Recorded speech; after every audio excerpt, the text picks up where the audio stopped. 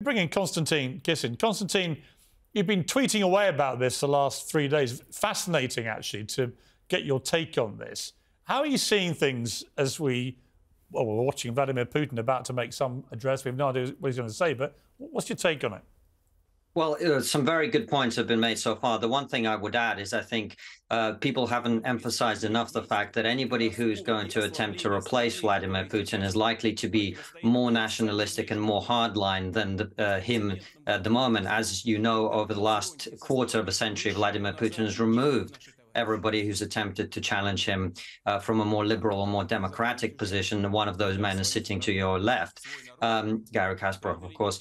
And so what I think people forgot in the West is there's no Nick Clegg waiting in the wings to take over. This is a very serious situation. This is a nuclear nation with the potential for civil war. So I wouldn't get too excited about it, even though, of course, we would all want to see Russia less powerful in its terrible invasion of Ukraine. So I think that's one of the things to add. And the thing that is happening right now on our screens is Vladimir Putin giving a statement.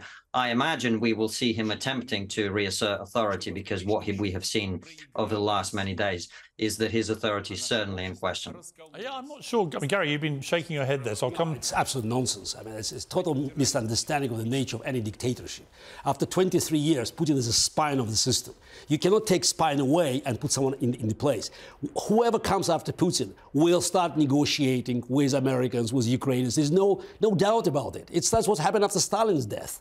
So you cannot have another dictator replacing Putin, because he's the center of the decision-making process. And now it seems that he's no longer capo di tutti capi. He's not the final referee in all these negotiations between various groups. So that's why it's like, saying, oh, Stauffenberg also brought some questionable people with him, and after Hitler, we could have somebody worse. No, absolutely not. But if you take your mafia analogy, for argument's sake, in the mafia, if the head boss got taken out, they would replace him with often somebody even worse. It takes time. Before you have somebody else, they have to negotiate. It's more like a Politburo, which always better because they have to negotiate. Well, what do you really think in your bones is going to happen here, Gary?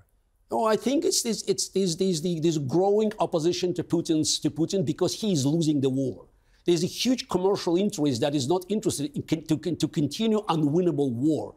They know this war cannot be won. And again, what will be the outcome of this fight? I don't know. But I don't think Putin will stay for too long, because if Russian history is any guide, the bad wars always led to the change of the regime.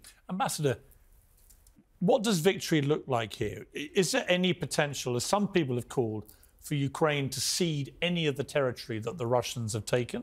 Or is your position still implacable? You do not give them an inch? That is a position that we are not going to give an inch to anybody, and Russians the first.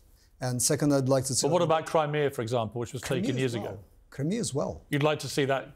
I'd like myself to see it, that's true. Yeah. And by the way, we already started to liberate some of the places which were under occupation since 2014, not just recently acquired lands. So that's what we are already doing. So do you feel total victory is now very achievable, in fact, potentially a lot more achievable than it looked last week?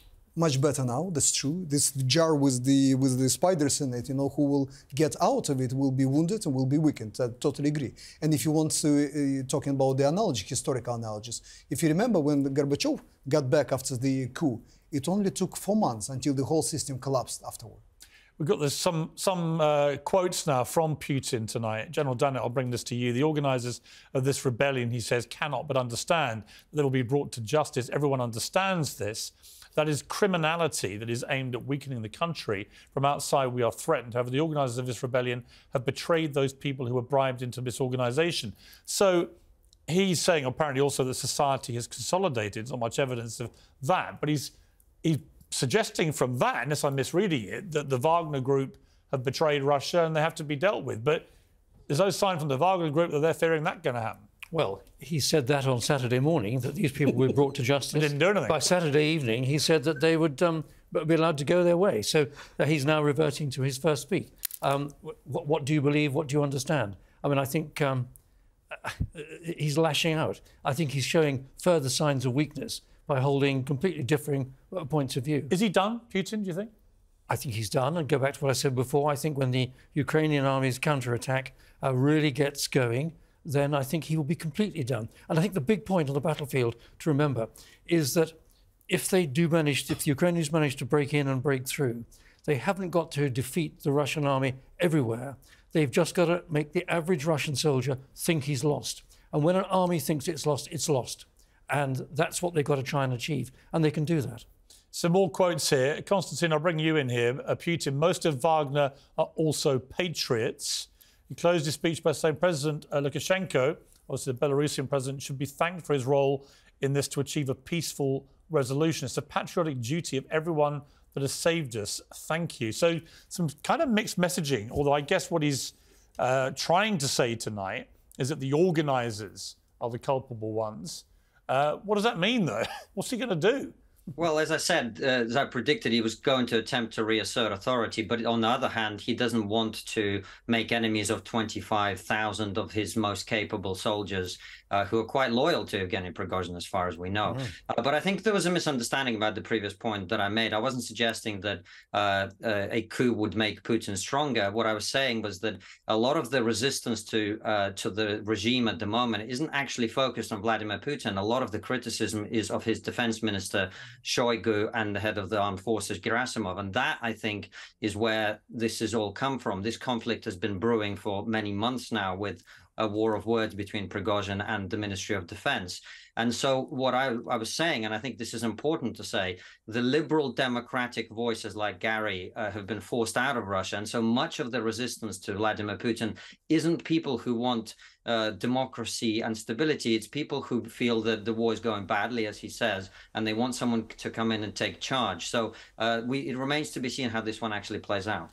Yeah, apparently, I'm just reading some reports on Twitter here that apparently he said the uprising was doomed to fail, and his organisers, even though they lost their sense of right and wrong, couldn't have failed to realise that.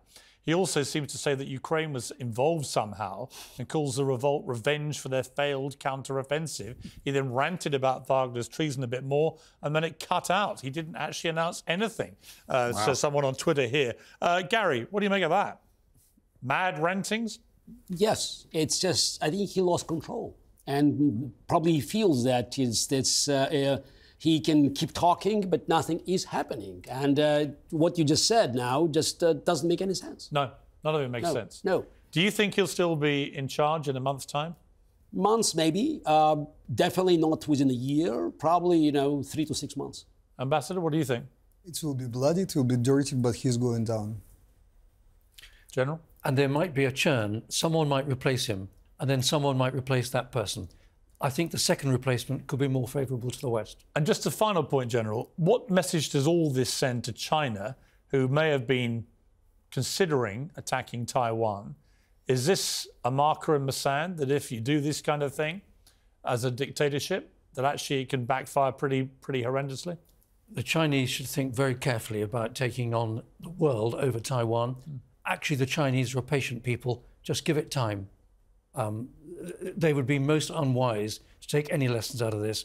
If there is a lesson, actually, it's a coup such as Putin tried to mount on Kyiv 24th of February last year. It did not work. So just don't go there. General, Ambassador, Grandmaster, great to see you all. Thank you very much. Great panel tonight. Konstantin, thank you as well for joining me. Much appreciated. A lot going on in Russia, a lot going on in Ukraine. Going to be a fascinating few days and months to see how this all plays out.